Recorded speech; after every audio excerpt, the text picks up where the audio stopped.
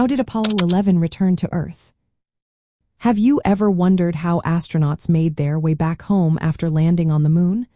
The return journey of Apollo 11 is a fascinating story of physics and engineering. Let's break it down step by step. First, after completing their mission on the moon, the astronauts lifted off from the lunar surface in the Lunar Module. The moon has a weaker gravitational pull, about 1/6 that of Earth. This made it easier for the Lunar Module to ascend. The rocket engine of the Lunar Module provided the necessary thrust to reach lunar orbit. Once in lunar orbit, the ascent stage of the Lunar Module had to rendezvous with the command module, which was circling the moon. This required precise calculations to match both spacecraft's orbits and velocities. The physics of orbital mechanics was crucial here. The two spacecraft had to align perfectly to dock successfully. After the astronauts transferred back to the command module, they performed a maneuver called trans-Earth injection.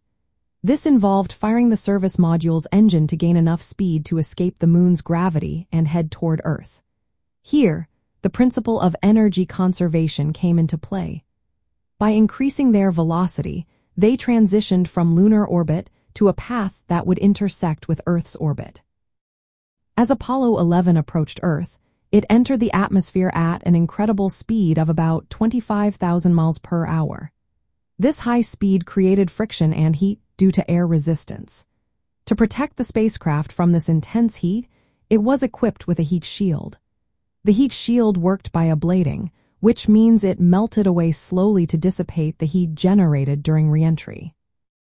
Once the spacecraft slowed down sufficiently, it deployed a parachute to further reduce its speed. This allowed for a controlled descent, reaching a safe terminal velocity. The physics of air resistance played a key role here, as the parachute used the resistance of the air to slow down the spacecraft. After splashdown, the buoyancy of the ocean helped the spacecraft float.